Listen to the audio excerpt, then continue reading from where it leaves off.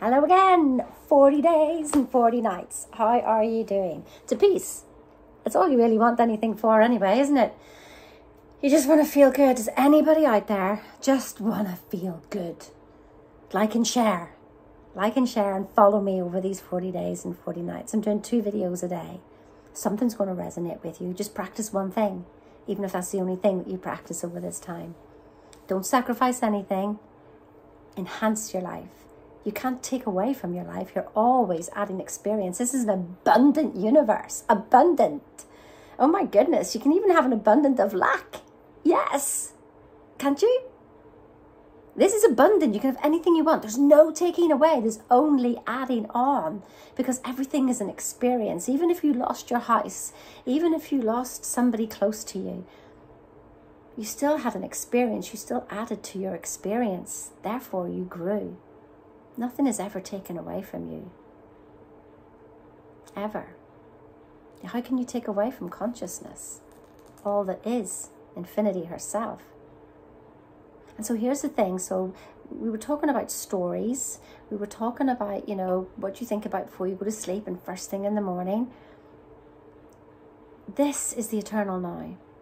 This right here is the eternal now. There is no other time. Whenever you were in yesterday, when you were experiencing yesterday, when were you experiencing it? You experienced it now. You're experiencing me now. And when you get to tomorrow, you will experience the now tomorrow. Now, this now creates the next now. It's all one now. N-O-W, by the way. That's how I say it. It's all one. And it's just everything else is moving around this one thing. You are the nucleus around which everything else is happening. And so if you can make this eternal... So ask yourself this thing. Have you been stressed today? Have you been unhappy? Have you been sad? Have you been angry? Do you want that to be your eternal now? See, I started asking myself those questions. I would get myself caught up in something, and then I would think, hang on, Sheena. If I create worry, doubt and fear now, then I'm going to create more situations for worry, doubt and fear to show, because the universe thinks we're worshipping something, and the universe thinks I'm worshipping that because I'm so passionate about it. It wants to give me more, and it goes, oh my goodness, she really loves this. Let me give her more fear, doubt and worry. It doesn't know it's doing that. It's just giving you what you wanted because of your vibrational alignment. Let's stop thinking and let's start feeling. Feel into yourself. Don't think into yourself. It starts off with thinking, finding the right thought. But it really is drop the thought and feel the feeling. No matter what's going on, you can still be at peace. Let me tell you something. What I've experienced in the last 5 years.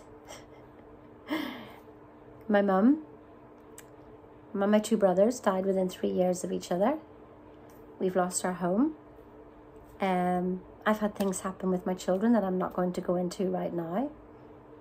And it just came to the point where I literally had to just find peace, because I didn't know how else to. I had done all the, the pushing qualifications, do the work, the physical side of life. Then I had done all the manifestation with the mind, everything like that. And, making things happen, supposedly. And I just had to lean back and go, I don't have an answer. And it was all I heard was like, finally, that left brain of Sheena has finally given in and gone, I don't know. I know so much that I know nothing. I just know that there's a now and that I'm experiencing it. And my next now will be how I feel this now, because it's all one. All one. So think about that during your 40 days and 40 nights. Think about that. It's just all one now. Make it a good one. Will you do that? Like and share. See you next time.